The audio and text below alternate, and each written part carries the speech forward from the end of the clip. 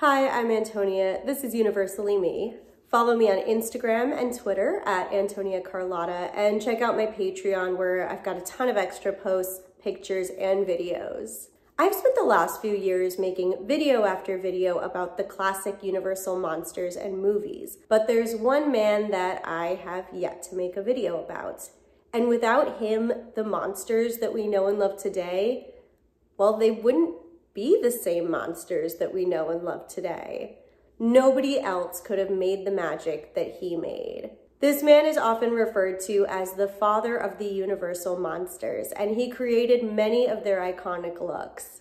I'm really excited to be making this video today. Today, we are talking about legendary makeup artist, Jack Pierce. The best makeup man in the world. I owe him a lot. Jack Pierce was born Yannis Pikula on May 5th, 1889. He spent his childhood in Greece and immigrated to the United States in his teenage years. He wasn't instantly drawn to the film industry. In fact, before he ever got involved in it, he actually had hopes of being a professional baseball player. In 1910, Jack Pierce was hired as a theater projectionist and then managing theaters by Harry Culver, who founded Culver City. I saw reports that he dabbled in acting and stunt work, but I couldn't verify those.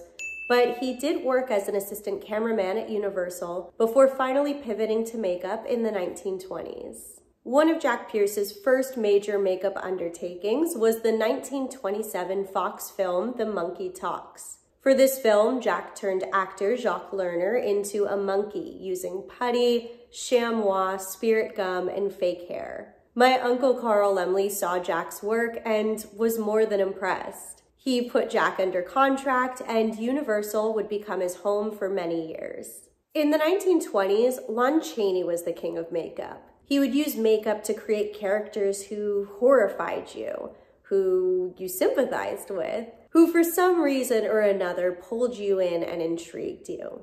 When Lon Chaney passed away in 1930, it left a void in the industry that Jack Pierce was ready to fill. The first Universal monster Jack Pierce worked on was 1931's Dracula, starring Bela Lugosi. Unfortunately, because of Bela's stage background, he insisted on doing a lot of the makeup himself. And I guess I say unfortunately not because there's anything wrong with the look, only because we didn't get to see Jack's take on it.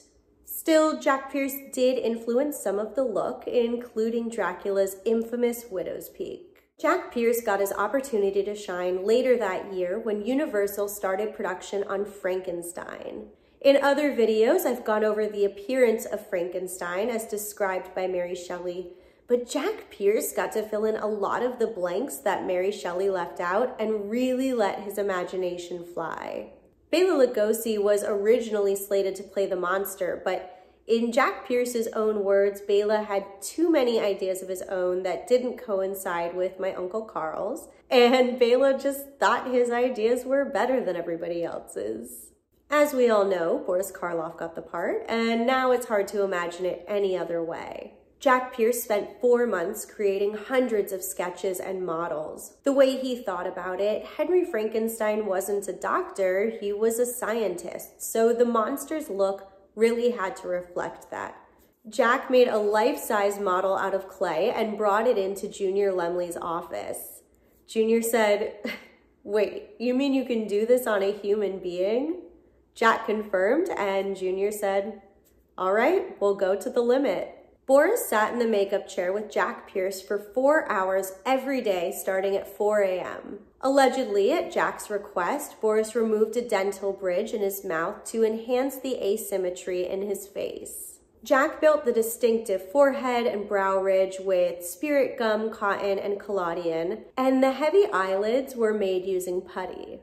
Jack also worked with Max Factor to create a bluish, greenish, gray makeup and dark lipstick, and added scars all over the monster's body to make him look extra spooky and cadaver-like. And Jack devised costuming tricks to make the monster appear almost 8 feet tall. It's so hard not to just keep going on and on about all the special touches that he added to this character, and not to just do the same thing for all of his characters, but we don't have enough time in this video.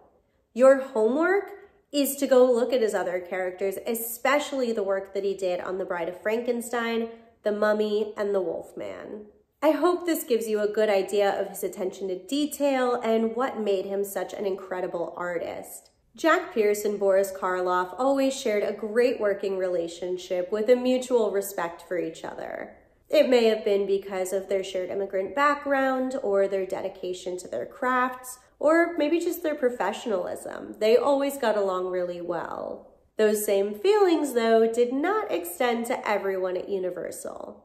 Bela Lugosi and Jack Pierce, for instance, clashed because Bela always liked to take the lead on his own makeup and never wanted to cover his face too much. Lon Chaney Jr. wasn't a fan because he hated the grueling process it took to become the Wolfman. His costume consisted of yak hair being glued to his face and then singed with an iron, and he sometimes thought that maybe Jack Pierce was burning his face on purpose. Elsa Lanchester said, "He really did feel that he made these people, like he was God. He would be dressed in the morning all in white, like he was in a hospital ready to perform an operation." A word I often hear to describe Jack Pierce is cantankerous, and I think that sounds about right. He was just so meticulous, so precious about his work that despite his genius, despite the magic, he just wasn't everyone's favorite collaborator. That being said, he did seem to have a fun side, I guess. In a previous video, I talked about the Universal Studios basketball team that went on to win an Olympic gold medal. Crazy story. To give you a little background, Universal Studios was full of Uncle Carl's friends and family. So in addition to normal work and events, there was also the Universal City Club, which had different sports leagues, including the Universal basketball team. This was both for fun and for publicity. The basketball team was called the Universals, and Jack Pierce was their head coach. He would travel to games and tournaments. He would help scout new players who would then also get hired on as crew at Universal, and he would help promote upcoming films. And all of this was while he was running the whole makeup department at Universal too. Even though his reputation at the studio wasn't always ideal, from everything I could find, he was really loved on the courts. Back in the studio, makeup techniques were evolving, and by the 1940s, Jack Pierce's techniques, once seen as state-of-the-art, were now just considered outdated and expensive and time-consuming. Plastic and rubber prosthetics were replacing the old materials that Jack Pierce was used to working with, like putty, burlap, collodion, all of that stuff. And Jack Pierce, well, he just didn't want to change. So after more than 20 years at Universal, Jack's reign came to an end. After Universal, Jack Pierce freelanced at the old Hal Roach Studios for a while and worked on the show You Are There, hosted by Walter Cronkite with reenactments of historical events. He worked on Joan of Arc and The Secret Life of Walter Mitty, where he made up Boris Karloff as Frankenstein's monster in a dream sequence that didn't make the film. His final 4 years of work were on the TV show Mr. Ed from 1961 to 1964.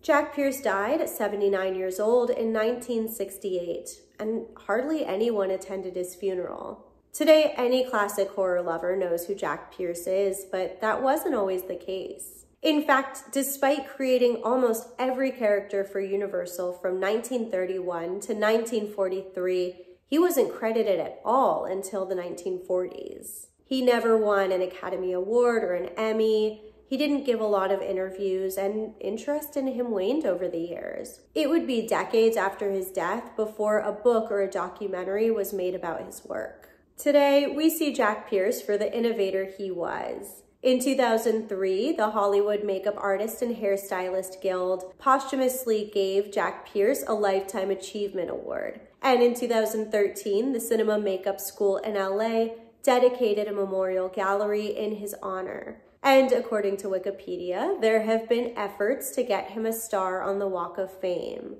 For my part, I can tell you that I rarely have a conversation about the monsters that doesn't somehow include Jack Pierce.